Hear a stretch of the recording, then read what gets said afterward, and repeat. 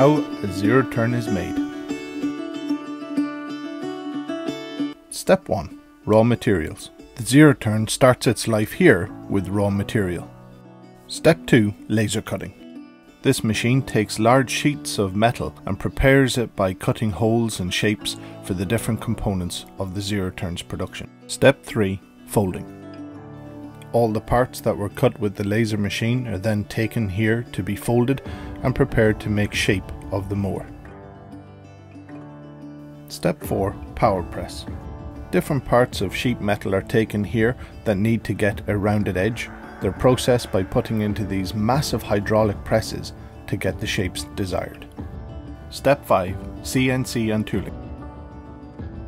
From here, these CNC machines are used to prepare items and different component parts and toolings for the production of the Zeroturn, all completely in-house. Self-sufficient, and using these machines they can create parts without having to outsource and purchase from external sources. As you can see, this machine here is preparing a specifically designed component in the production of a machine. It's got threads, different cuts and angles. Step 6. CNC turret punch. This machine here takes the sheets of metal to be able to punch through larger holes in the design for the decks or the different components for the mower. They have different size punches to be able to get the different desired effects, all housed in the one machine to get the desired result. Step 7. Deck fabrication. From here, all the different components come in kit form, ready for assembly in the fabricating of the decks. They get put on these trolleys and brought into the area, processed in an in and out system, a one-way system in. They come in with the kit form, they go through the fabrication, come out onto these trolleys, ready to move on to the next stage of the process. Step 8. Chassis fabrication. In here, all the parts are assembled and put onto this special jig system that has been designed and is used in the USA factories of Ariens and Gravely.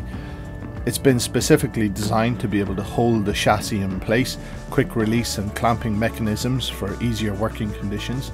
The table has been specially designed so that it can be moved and rotated for easier access to the different areas for welding. With so much thought and consideration that's gone into the design and engineering just of this jig system itself for the production of the chassis, it reflects the mentality and the actual work that is carried out to a high quality standard in the production process. The design of the working conditions in the factory go hand in hand with the quality of work that is carried out on each and every piece of machinery. Step 9. Paint. Once all the parts have been cut and shaped to different sizes, they're assembled on this trolley and brought to the paint production line. First they go through a cleaning process. Then they go on to the racks here to be processed through into the powder coating stations. From here, an operator can gain access from either side to make sure he gets into all those nooks and crannies. It moves into the oven for processing and then comes out the other side, the finished product looking like new. Step 10. Assembly. Chassis comes in through here for chassis preparation, getting all the different components assembled on that need to go through each of the different sections of assembly. We got the engine prep and installation here. The engines are taken out and then put onto this jig while the exhaust system is prepared and set onto it before the installation of the engine onto the actual chassis itself. As you can see, it's a delicate process as it's lowered in, attaching other cables or fuel lines to the engine in its installation, ready to move on. As it comes here, it gets to the transaxle installation. They have a special jig to be able to rotate the chassis to be able to install the different components and get easier access for the workers. Each part is taken out slowly and put in carefully so as not to do any damage or scratch the items. Then it gets into the drive installation of the arms and the hydros. This has to be done in a very delicate way, otherwise it'll show up at the final parts of the mower inspection at the very end of the assembly line.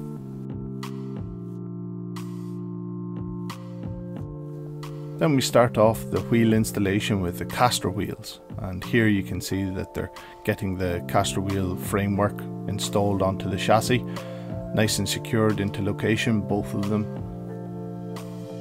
secured down bolted and then the caps sealed up. Once the wheels are installed, then they can move on to the next stage.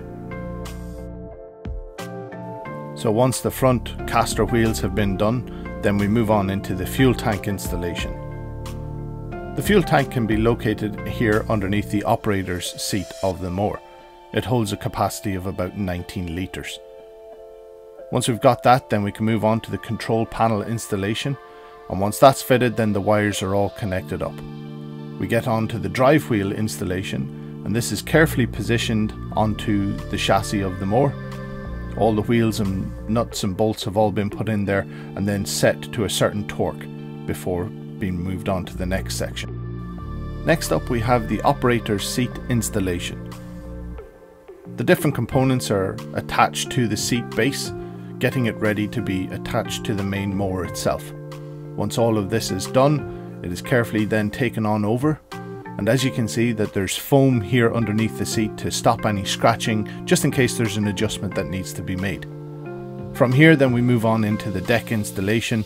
The deck is assembled and put on the mower, and then all the height settings are adjusted, ready to move on to the end of line inspection. When we get to the end of line inspection, all the different components that have been installed are double checked for quality assurance, making sure that all the stickers and decals are in place. The wheels are then inspected to make sure it's the right wheel for the right mower. This is the apex. The safety switch is put on so that the mower can be checked to see how it operates without somebody sitting on it safely. The throttle is turned up, and then the drive systems are inspected to see how they perform. They double check with a reading on this panel screen over here to see how each drive is driving on the machine. Checking the reverse action of the mower. The handbrake is applied, the engine is turned off, and that is pretty much it. It gets wrapped up and put on a pallet, ready for shipping out to a new dealership. And that is how a zero-turn mower is made.